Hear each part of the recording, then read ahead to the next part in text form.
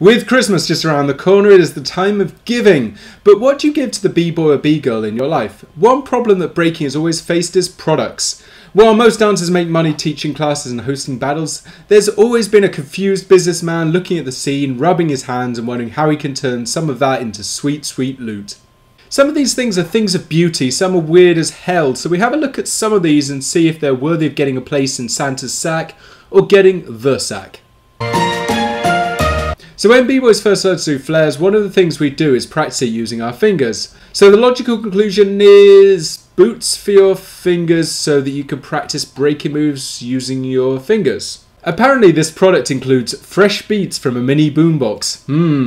Yeah, we do sometimes use the word fresh, but it still sounds a bit weird to me. Also, the product advertises that you could do a worm. How in the hell do you do a worm using your fingers without dislocating something?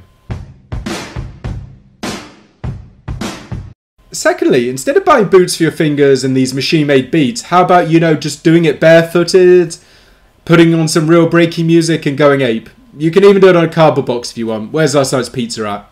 There, saved you $10.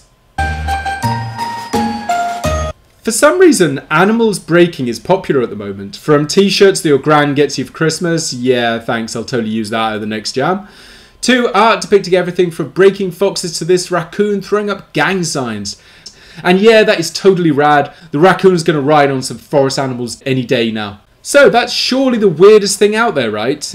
Dear God, what unholy abomination is this? Given the choice between getting my balls beaten in a cell in Gitmo and letting this damn thing into my house, I would take the testicular torture option any day. I mean, just look at it!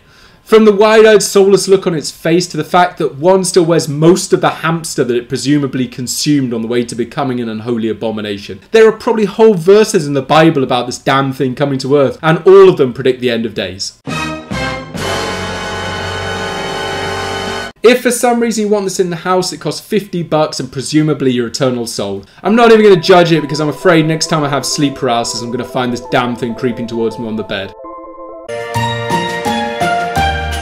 If you ever come across the awful vinyl version of K-Tel Records' Breakdance, you would have been treated to an ear-meltingly awful compilation of corny pop songs that no self-respecting breaker would get down for fear the entire Rocksteady crew would suddenly materialise and slap the shit out of you. However, for those that did have their eardrums molested, they would have come across this, a guide to NY baking slang which was included with every purchase. Weirdly, for a slang guide, the writers didn't recognise that a lot of these terms have breaking meanings. Critical, jerk and run all have b-boy meanings that are completely ignored here. However, that is only the entrance to this theme park of craziness. It also has a move list taught by NYC breakers, who admittedly get a pass because they're legitimately good. But how about a 20-step guide to doing a wave? Who needs 20 steps to doing a wave? The worst rap ever in the middle, a footwork guide where a guy does like 3 steps and then does a windmill, and of course a guide to the moonwalk because this is the 80s. Because this was packaged with the horrible breakdance compilation, it gets a breaksploitation seal of terrible. But seeing the NYC breakers give a step-by-step guide to literally anything always sways me to spare it. When you're modelling for a product and you genuinely look like you'd rather be killed slowly by some wild animal than wear it, or praying for the madness to stop, something has probably gone wrong. Still, this may seem like a pretty standard hat. Why would anyone have a problem with it? Oh, it's one of those caps.